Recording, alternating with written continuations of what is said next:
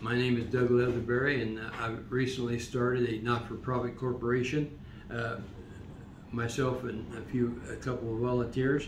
It's called the New American Democratic Republic, DBA, New American Democratic Party. And the purpose of this not-for-profit organization is to focus on and help get rebuilt in the United States the two-party system that has been a bulwark for our checks and balances throughout our history. Our founding fathers, when they wisely created our Constitution and the United States of America, they believed that they had something that had never been done before in the world, but something that would not need political parties. This Constitution and the Declaration of Independence focus on life and liberty, the two sides of the coin for all free men everywhere. We would all be equal. We would all enjoy freedom. We'd all enjoy the life and liberty, and we would not need political parties. We would rely upon our goodness, our creativity, our industry, and be a light for the rest of the world. So as we found out during recent years, these two-party systems that we have has become in disarray. Now we have some good news today to report, and I wanted to report that as best I could. The Attorney General of Florida recently filed a action in federal court to get a temporary restraining order, restraining the Biden administration from releasing all of this surge of illegal immigrants into the United States without restrictions.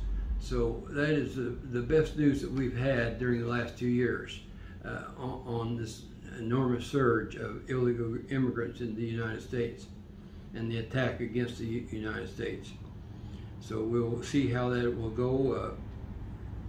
So far, the Biden administration has invited and brought in over 6.5 million, that's been reported, 6.5 million illegal immigrants in the United States, many of them children being put into sexual trafficking, many of them women who being put in the sexual business and prostitution for women, and mostly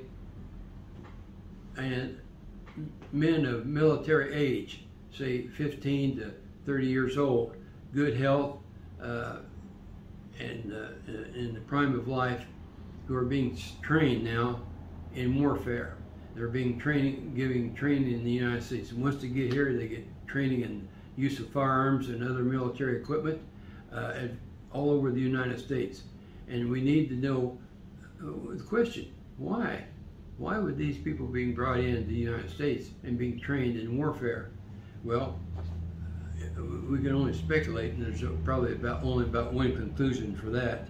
So we are under desperate attack and invasion by these people. But we do have some good news today with this temporary restraining order, and this may lead to a lot of other good news as people in America realize what a danger our nation is in now. So we'll follow up on that. I will hope to get more information on the temporary restraining order and the outcome of that during the next few days. It will be appealed by the Biden administration. They haven't given up on what they want to do. So we will follow up on that. And thank you for listening to this video. I hope you will comment on it. I hope you will call me and personally if you want to. My number is 812-883-2291, and subscribe to this channel and help us get the word out what we're trying to do. So with that, I want to ask the Lord, God, to bless the United States and bless all Americans and everyone around the world. And with that, I will hope to see you soon. Thank you very much.